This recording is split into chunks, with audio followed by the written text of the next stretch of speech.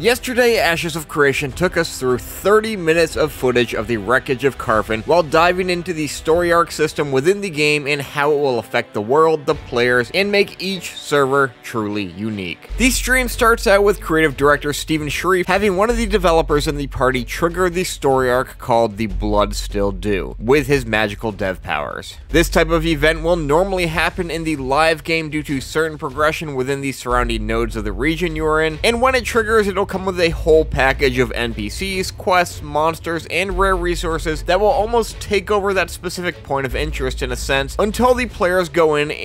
the case of Carphin, cleanse the curse. Each story arc is not procedurally generated, each one is handwritten and crafted by the developers, and they are built in a way to replace the quest hubs that you are used to in other MMORPGs. Since the world of Era is ever changing, quest hubs don't really make a lot of sense in the way that they do with most modern MMORPGs, and they needed something that could be on par with the node system, and that's how we got the Story Ark system. The game itself will look at what players are doing and respond to them by giving them these new arcs. It's not catered towards one player's actions, but the actions of the entirety of the players on that server. When the Blood Still Do is triggered, it kicks off with the ground shaking and a large explosion at the top of the Tower of Carphin. All of a sudden, the zone becomes filled with fog, the entire ambience of the area changes, and new NPCs spawn in, replacing those that were there before, along with NPCs that give quests and rare resources that players will want to take advantage of picking up. But the coolest change that they showed within this had to be this bridge that started to move into place, giving players access to an area that was not available before the story arc started, and with that bridge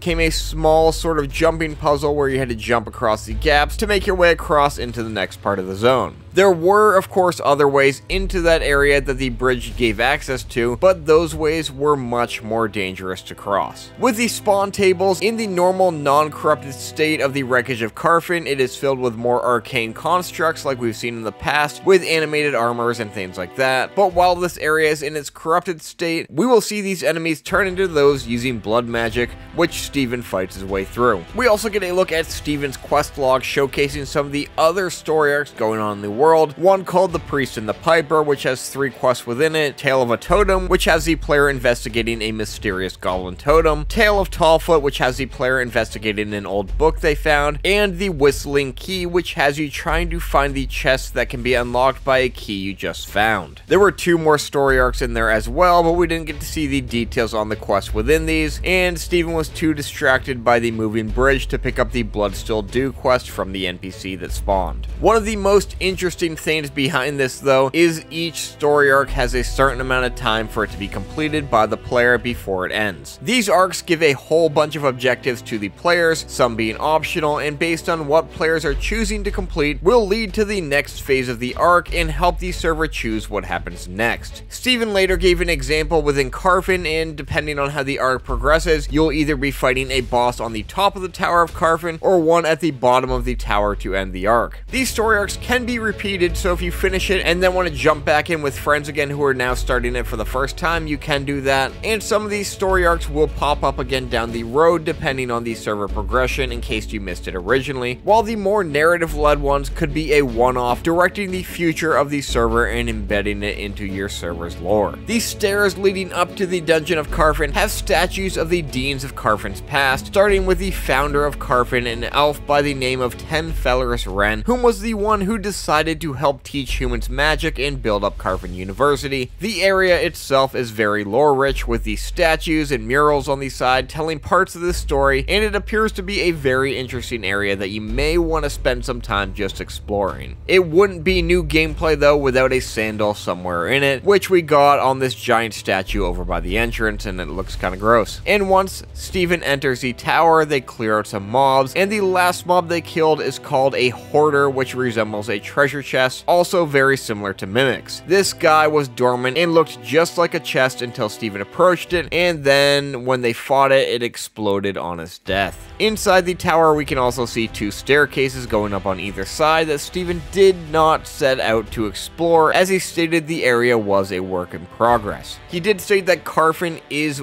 the biggest dungeon within the Riverland. It is going to be a very large dungeon that players are going to spend a lot of time in when they're in the Riverlands throughout Alpha 2. Overall, I think this was a great showcase, giving us a tease of the area, along with talking about how exactly these narrative events will work in the game. Obviously, this is still a work in progress, which was very visible in the stream, as there seemed to be some big FPS drops at times, and for some reason, Steven's character looked really blurry to me the entire time. I'm not sure if I'm going crazy and that was just me or other people noticed it too. I haven't really noticed it this bad in past streams, so I don't know what's going on there, but I'm sure it'll be something that gets addressed as we continue towards Alpha 2. What are your thoughts on the Tower of Carphin area and the narrative system that we learned about in this stream? Drop a comment down below, and if you're new to Ashes and you've yet to create an account, feel free to use my referral link in the description below, where you can jump in on the forums, buy some cosmetics, or just hang out until you can finally step foot into the world of Era. Otherwise, be sure to click that subscribe button,